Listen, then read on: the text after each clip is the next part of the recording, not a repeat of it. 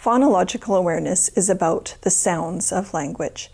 In grade 1, we talk a lot about teaching phonics, and when we teach phonics, we're actually connecting the letters to the sounds and using our pencils and writing it down. But before that can happen, first the students have to be able to hear the sounds. Discover. Now that's a bit of a bigger word. I think I want to stretch it out. Should we pull it down and stretch it out? Ooh. Let's do it by syllables. Let's just do dis first. Da, is. Okay. So when we're developing phonological awareness, we are playing with the sounds of language, and we're just trying to hear them before we start adding the letter symbols to the sounds. Let your fingers snap, snap, snap. Let your arms go up and down. Let your mouth make a single sound. The transition for many students from kindergarten into grade 1 can be very difficult. And this year I've thought a lot about how can I help them transition from those really rich play experiences that they have in kindergarten, and now into grade 1 we expect them to be able to sit in a guided reading group. We expect them to sit at a table and be able to take pencil to paper. And so how do I help them with that? And I've been realizing this year that by developing their phonological awareness, I can take the prior experience that they've had in kindergarten and use that to help transition them into grade 1. So in kindergarten, they would have had a lot of rich literature read to them. They would have had songs and poems and storytelling and playing with puppets, lots of conversations during center time. So all I need to do at the beginning of grade 1 is continue that work on. Left, right, tie them up tight. I want my students to be able to really listen to the music of the language, to enjoy the stories, to hear the rhythm and the rhyme, and then try to take it a step further and try to break the language down for them. First word, house. Get your arm ready.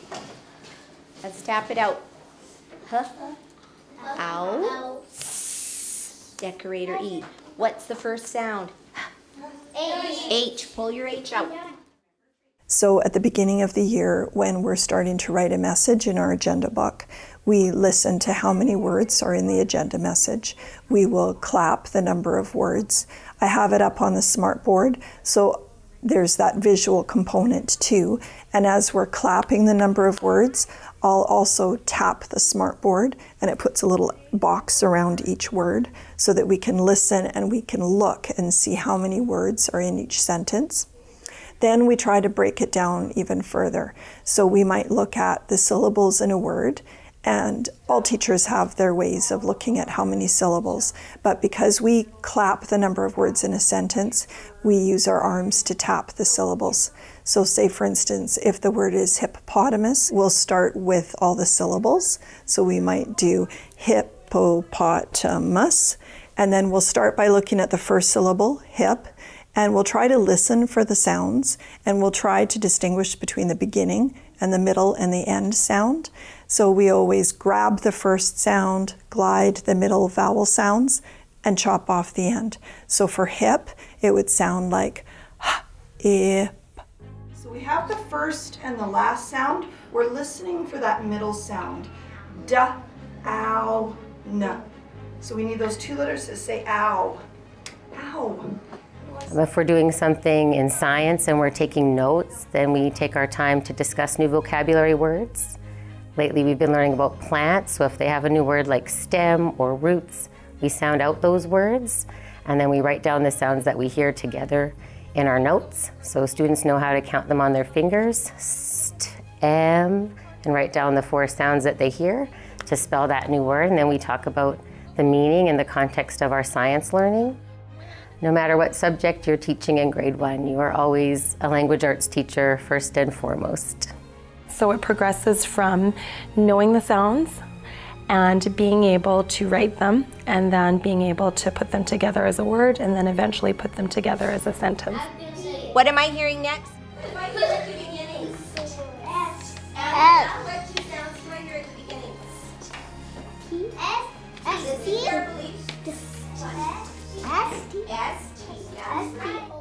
And in reading, once they know the sounds again, they're able to use their knowledge to help sound out words that they might not always see in their reading.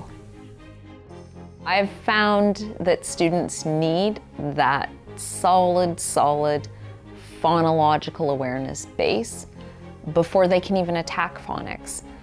It's not meaningful to them if, what is a B if you don't know what sound it makes and that you can produce that sound.